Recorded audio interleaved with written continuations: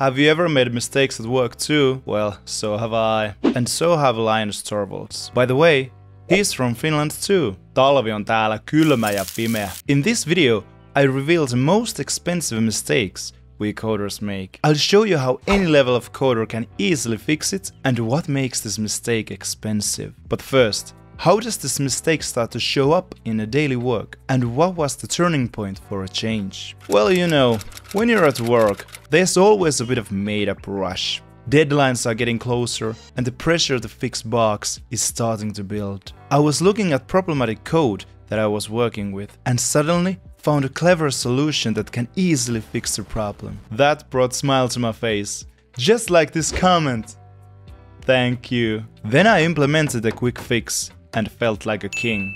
Deployed the fix to production and the customer was very satisfied with how quickly I resolved the problem. But when I was making these quick fixes, I didn't pay attention to the quality of the code. I didn't clean up my functions, nor did I pay attention to the variable names. I was just thinking in short term, if only I could get it to work quickly and the customer would be satisfied. Before I knew it, quick fixes were becoming rare.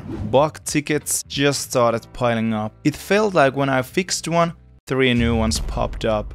The code started to be very difficult to understand. The comments were no longer up to date. The function did something totally different from what was mentioned in the comments. Difficult to understand sections were not divided into pure functions. Everything started piling up in the same file. A voice in my head said, "This is just a quick fix. I'll improve this code later." At this point, when a seemingly simple fix took all day, I realized the technical debt that had arisen and how it was time to start catching up. This can't continue.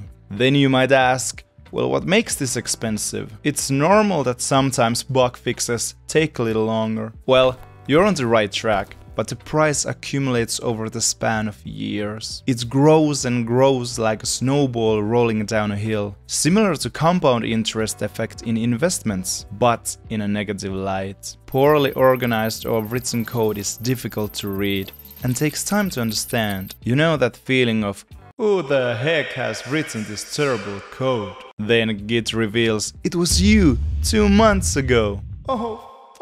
Good, well-written code documents itself through clear function names and understandable variable names, in conjunction with a pretty and well-organized folder structure. If these things have been ignored, code becomes harder to understand, and changing things take more time. Because, well, of course you need to understand, does this function add an item to the shopping cart or removes one? Bad code resists change. You don't dare to change bad code when you don't know what effects it might have. You change one line of code and think to yourself, this doesn't affect any other part of the application. But in reality, no one in the whole app can open PDF files anymore. Badly written functions often need to be fully understood and completely rewritten if you want to get rid of its sticky tentacles. This meaning, adding new feature on top of such function takes a very long time and is therefore very expensive. The cost can also be seen in developers' motivation to improve and develop the system, and therefore they more commonly drift into burnout and in the worst case, leave the company.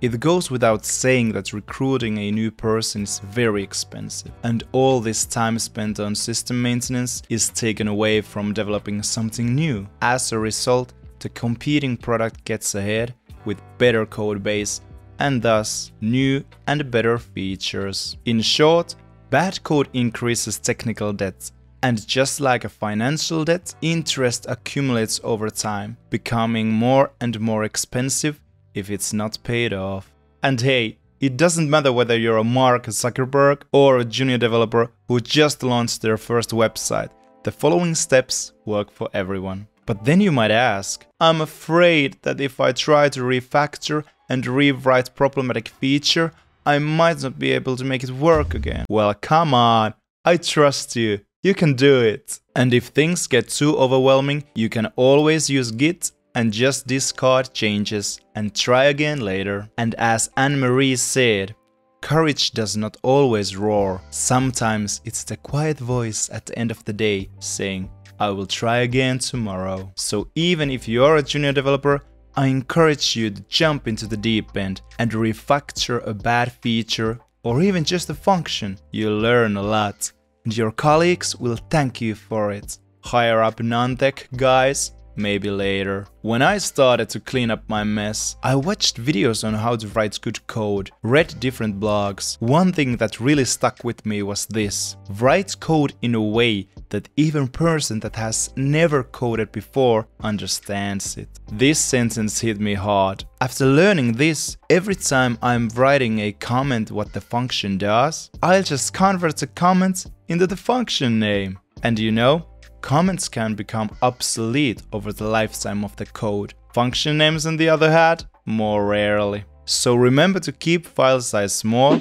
use functional programming, longer rather than short variable names, and you will become Finland level programmer, creating operating systems from scratch.